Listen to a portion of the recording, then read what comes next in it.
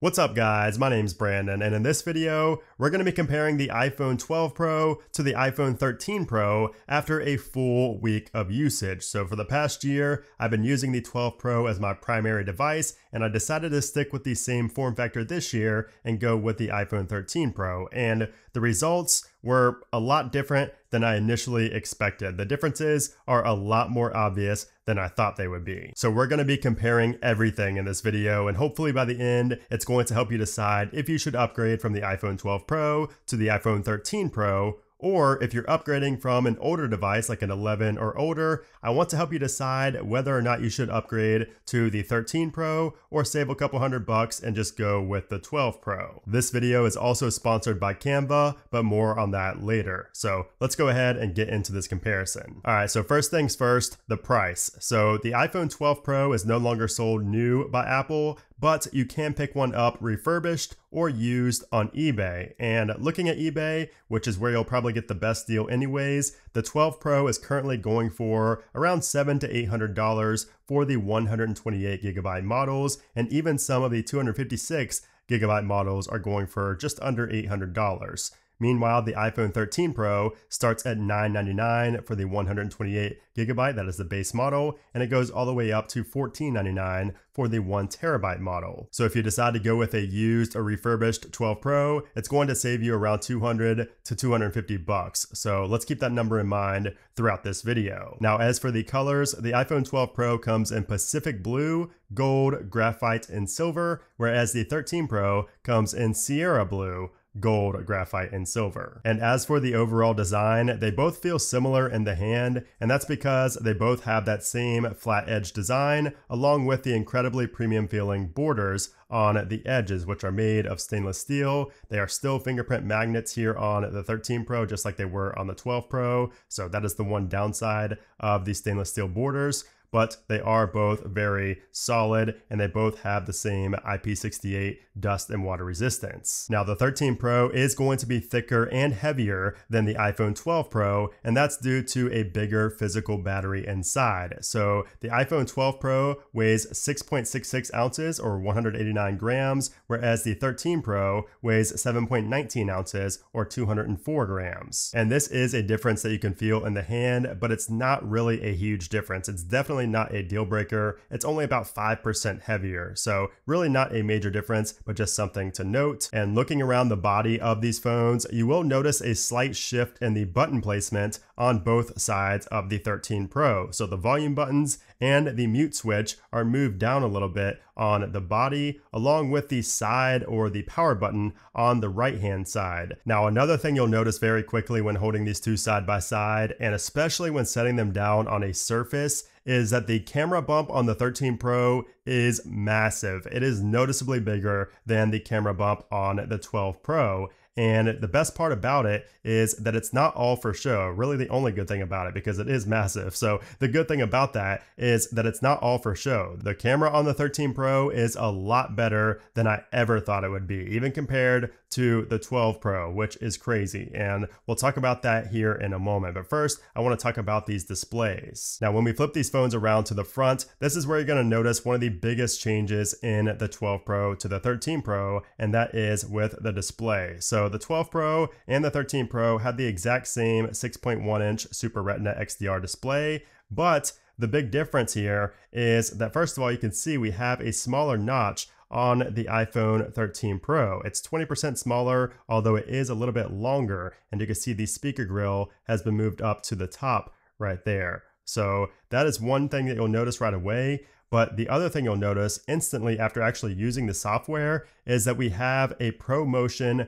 120Hz display on the iPhone 13 Pro, whereas the iPhone 12 Pro has the same 60Hz display that we've known forever with the iPhone. And this is by far one of the most anticipated features for an iPhone. It's something we've been waiting on for many years, but Apple just had to perfect it, and honestly, I think they did. So the 120Hz refresh rate is actually variable, which means that your screen is not always refreshing 120 times per second. It only does it when you are pushing the phone and just moving quickly or playing an intensive game or something like that. If you're just sitting on the home screen like I am right now, or just slowly scrolling through like pages of a book, the display can refresh as low as 10 Hz, so 10 times per second, which in turn is going to save a lot of battery life over time. So the fact that it's a variable 120 hertz ProMotion display makes a big difference. And that's another reason that it's not going to, have a bad impact on your battery life. You also get the option to cap the refresh rate on the iPhone 13 Pro to 60 hertz here inside of accessibility, or you could just simply enable low power mode and it automatically caps your display to 60 frames per second or 60 hertz. And going into this phone, before I got my hands on it, I thought that this would be a difference that only like I and other tech nerds would notice, but that's just simply not the case. I mean, I've handed the phone to friends and family, and all of them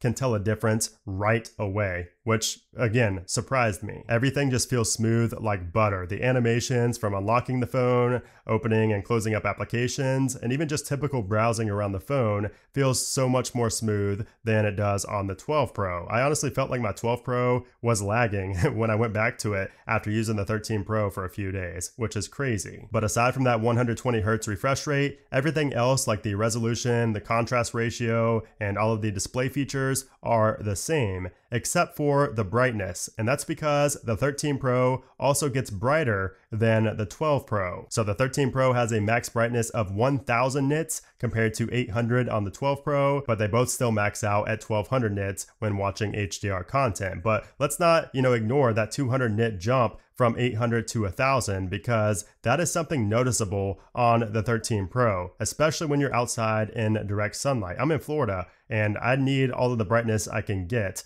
So that's something I noticed right away with the 13 Pro. And also I noticed that the thermals seem to be improved on the 13 Pro because the screen doesn't dim as much or for as long when under distress from heat, which was easily one of my biggest complaints of the iPhone 12 series, including the iPhone 12 Pro. So those are some major advantages the 13 Pro has over last year's model. So before we move on to the camera differences, I wanted to talk about Canva, which is the world's leading design platform that I've personally been using for many years. As a matter of fact, some of my old thumbnails on this channel were created using Canva back in like 2014, 2015. And now I'm using them to create professional looking Instagram stories, resumes, presentations, and more. I even made some infographics using Canva last year as well. And Canva makes designing pretty much anything you can imagine easy for everyone. If you've ever had to pay someone to create a business card, a flyer, a social media graphic, a resume, or really anything else, you must not have had access to Canva at that time, because if you did, you would have been able to knock it out with one of their thousands of professional templates and save tons of money while having fun doing it. And that's why paying for the Pro version is not a huge deal either. You're saving yourself money. And Canva Pro will unlock its true potential by giving you access to Teams, which is where you can invite 5 other team members and design things together in real time. You also get access to their social media planner, premium animations, and a lot more professional templates, graphics, and fonts. They also have stuff for video as well. So if you create YouTube videos, you can get things like intros and just a lot of other cool templates for video work. So if you want to get started with Canva, it's completely free, but the way to go is definitely the Pro version. And if you want to get 45 days of Canva Pro for free, go ahead and click that link down in the description below to get started. All right, I can't go any longer without talking about the cameras on the 12 Pro and the 13 Pro, because aside from that 120 hertz refresh rate and that display on the 13 Pro, this is going to be one of the biggest differences year over year. And just looking at these two side by side, you could tell there's going to be a massive difference. I mean, look at the lenses. Every single one of them are bigger here on the 13 Pro. So on the iPhone 12 Pro, the telephoto lens has an f2.0 aperture, whereas on the 13 Pro, it has an f2.8 aperture. On the 12 Pro, the wide-angle lens has an f1.6 aperture, whereas it has an f1.5 on the 13 Pro. And then the ultra-wide lens on the 12 Pro has an f2.4, whereas on the 13 Pro, the ultra-wide lens has an f1.8 aperture, which is a huge jump. So one thing you'll notice right off the bat is that the aperture got lower for all lenses except for the telephoto lens, which means that more light is able to come in, which results in better pictures and video. And as a matter of fact, the main camera sensor gathers 84% more light than the iPhone 12 Pro this year. That's a huge difference. But the telephoto lens, again, went from an f2.0 aperture to an f2.8 aperture on the iPhone 13 Pro. And the simple explanation for that is because the lens is now a 77mm equivalent and gives the iPhone 13 Pro a 3x optical zoom compared to 2.5x on the 12 Pro. And you can see that here inside of the camera application. We zoom into 2, whereas on here on the 13 Pro, we zoom in to 3x. And you can see obviously a big difference there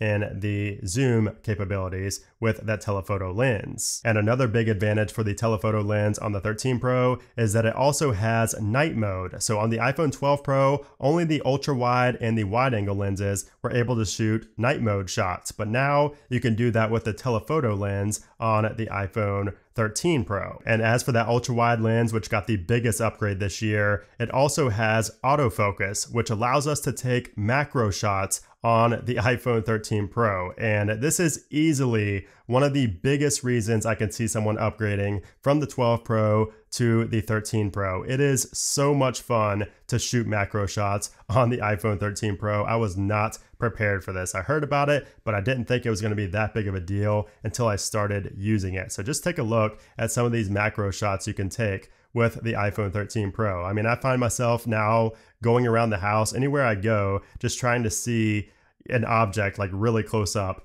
with a macro shot. It's just a ton of fun and the results are incredible. Now the iPhone 13 Pro also gets an exclusive feature called photographic styles, which if you swipe up right here and tap on this icon, it will open up this right here where you can switch between different filters and you have the ability to adjust the tone, and then also you can adjust the warmth right here to get a look that you desire. And these are basically going to be filters, but they apply before you take the photo and you can't like take them off after you take the photo. So it's really cool. It changes the whole look of the camera to really get it to how you like. Like if you want something more vibrant, if you want something with more saturation, you could do that permanently without having to apply a filter after you take the photo. So this is really cool. I really like the option, the flexibility, and the customization that Apple put in here with the 13 Pro with these photographic styles. It really just makes taking photos so much more fun. And as for video, the iPhone 13 Pro also thrives in video, and that's because we have two exclusive features on the 13 Pro related to video,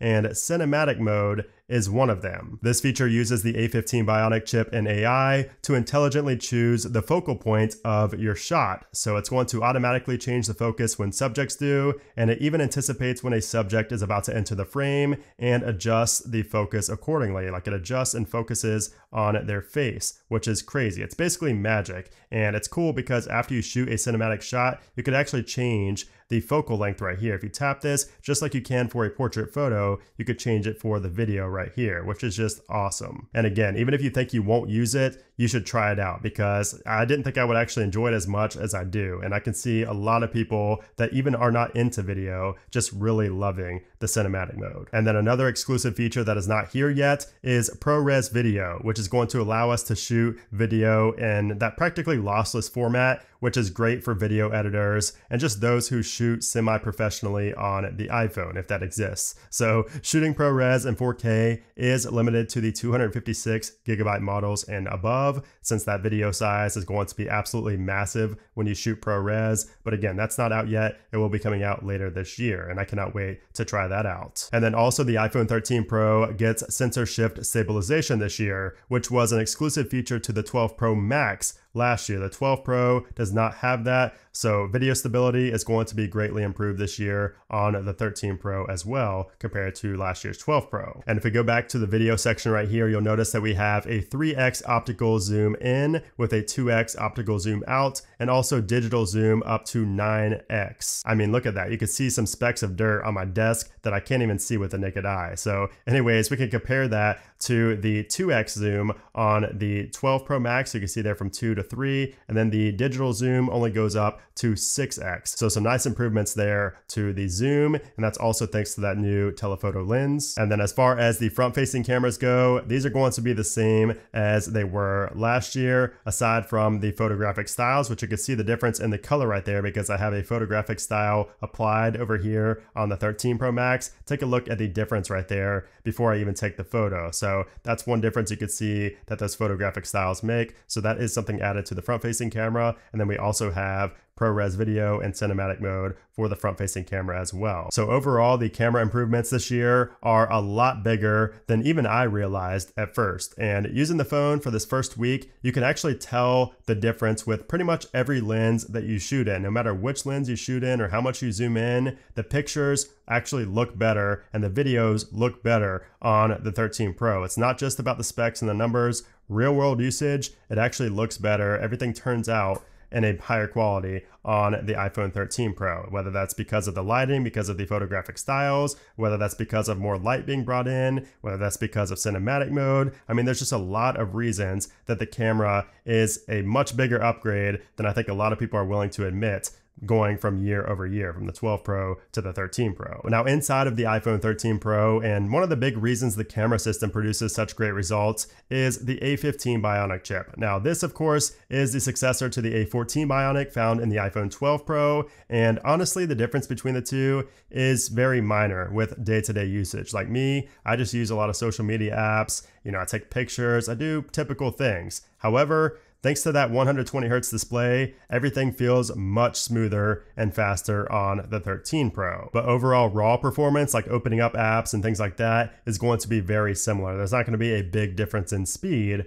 but when it comes to more intensive things like gaming, the iPhone 13 Pro has a 5-core GPU. For the first time ever in an iPhone, we have a 5-core GPU compared to the 4-core GPU in the 12 Pro. So graphics performance will be improved this year. So if you're a big gamer, that is one thing to keep in mind. It's going to be a lot better on this 13 Pro. And speaking of that A15 Bionic chip, that's also part of the reason why the battery life on the iPhone 13 Pro is going to last an hour and a half longer than it did on the iPhone 12 Pro. And my results so far are incredible with this 13 Pro. I mean, you can see here, I posted this on Twitter. I am getting amazing results with the battery life on the 13 Pro. It is an absolute beast. It's pretty much like the 12 Pro Max was last year, but this time it's on the more compact 13 Pro. And this battery life allows me to go through an entire day without needing to charge, whereas before on the 12 Pro, I would have to charge at least once per day. So definitely a nice improvement in battery life, as there should be, because we have a thicker device because of a bigger physical battery inside. So it's justified because we have amazing performance with the battery here. And then I did also want to touch on the speaker quality, because this is an area that I almost instantly noticed a difference in. It's very subtle, it's very small, but for some reason I noticed a difference right away with the speaker quality in the iPhone 13 Pro compared to the 12 Pro. So the external speakers are louder, and also the more important thing is that the sound separation is more noticeable when listening to music. Music just sounds better. It's not just loud, it's actually more, there's more clarity in the music. So that's one thing to note. If you do listen to music out loud on the external speakers, you will see a minor upgrade this year going from the 12 Pro to the 13 Pro if you decide to do that. So all in all, the differences between the 12 Pro and the 13 Pro seemed a lot less obvious on paper than actually using them in real life. So now let's discuss which one you should choose. So if you have an iPhone 11 or older and you're considering getting an iPhone 12 Pro instead of the iPhone 13 Pro,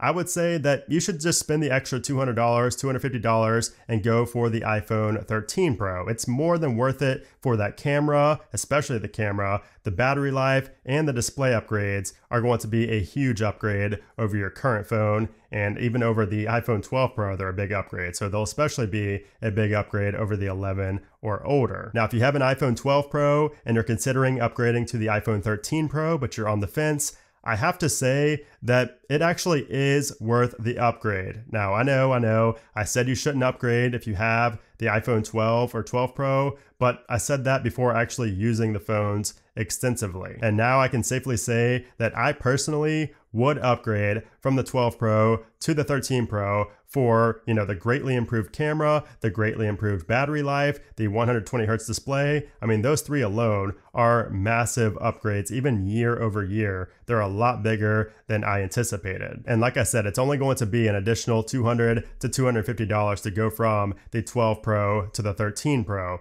Now, I would not trade it in to Apple because that's a ripoff in my opinion. Sell it on eBay or something where you can get the full value out of it and then use that money towards getting your iPhone 13 Pro because I think it's justified to spend an extra $200 to $250. So let me know what you guys think about the iPhone 12 Pro and the iPhone 13 Pro. Which one do you have, or which one are you going to upgrade to sometime soon? Let me know down in those comments below. And if this video helped you out, I would appreciate if you gave it a thumbs up. Also, make sure to subscribe for a lot more iPhone 13 comparisons coming very, very soon. But anyways, guys, thanks again for watching, and thanks to Canva again for sponsoring, and I'll see you soon.